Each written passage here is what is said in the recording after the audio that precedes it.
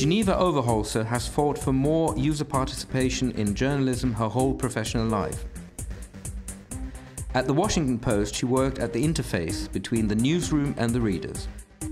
Now she does research about new interactive ways of mediating information through the web.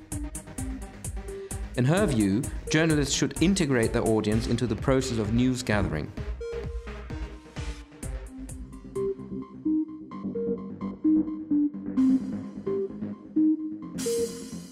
I'm deeply worried about that. The economic model has collapsed. It's not fading away. It's remarkable the speed with which the economic model for journalism in this country has collapsed. It's always been even truer here than in Germany, for example, that the advertising has paid for a huge proportion of the revenue, 80% typically here, I think more like 60% in Germany from what I've been told.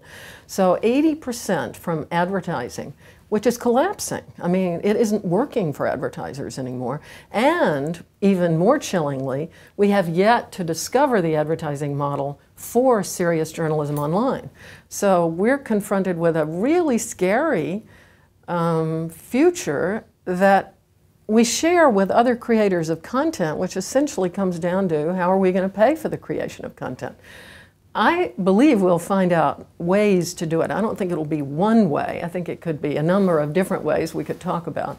But in the meantime, a lot of people talk about this as a gray period we're going to go through before we figure out all the ways. I actually don't think it's a gray period. I think it's, I jokingly call it a rosy-fingered dawn.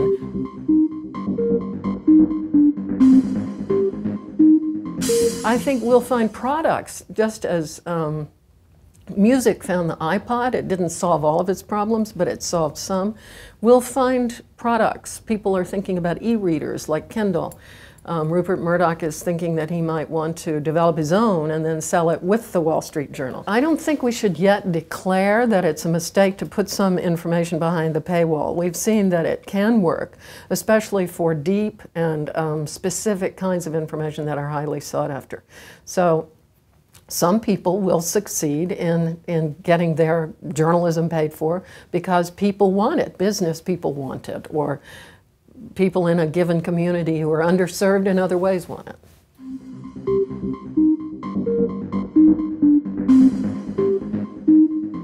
Well, it's really a very good question why we need journalists anymore.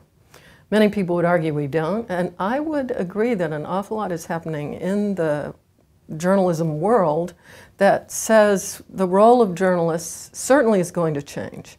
I don't think we yet see a time when there's no need at all.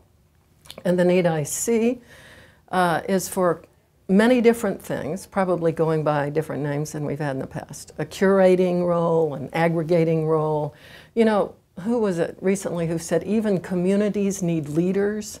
So I think there are going to be a lot of roles for journalists, but they're changing, no question about that.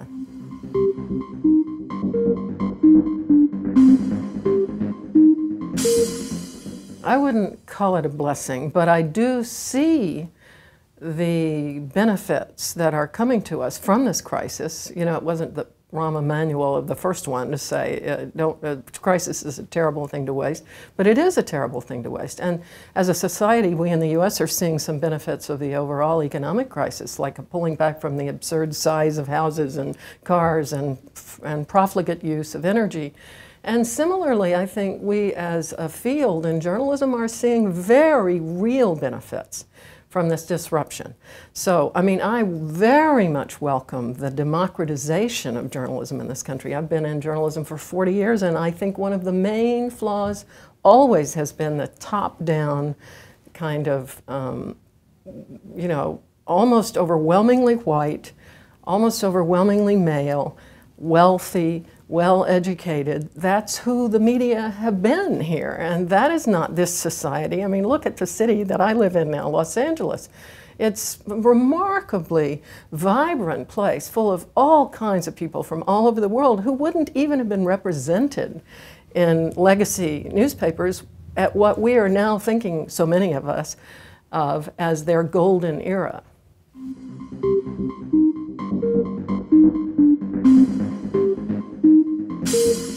Well, I think it's entirely possible that newspaper journalists will have vanished in 20 or 40 years, newspaper journalists as we know them.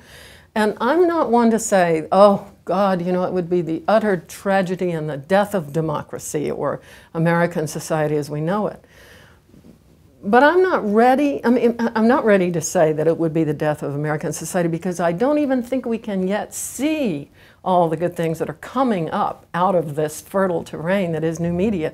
And we already do see a lot of ways in which we're enriching journalism in this society. I mean, lots of people in the public are doing it, but many news organizations have been the real driving force.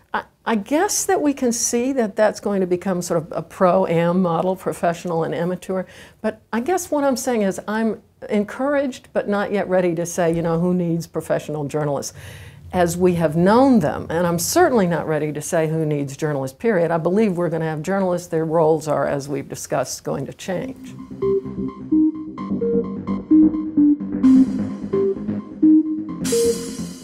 If I thought the journalistic identity were worthless, would I be running a journalism school? Many people do think, what the hell are you doing running a journalism school? I completely believe that journalists will continue to play really important roles. But I have to say, I also think we need to recognize that it isn't going to be only people called journalists who supply information in the public interest. We've got NGOs, non-governmental organizations, that are providing information in the public interest. Human Rights Watch has 80 people all around the world collecting terribly important information. The Council on Foreign Relations has some of the most interesting, you know, if you go there and look at their timeline on Middle East conflict, it's a very educational, informative outlet.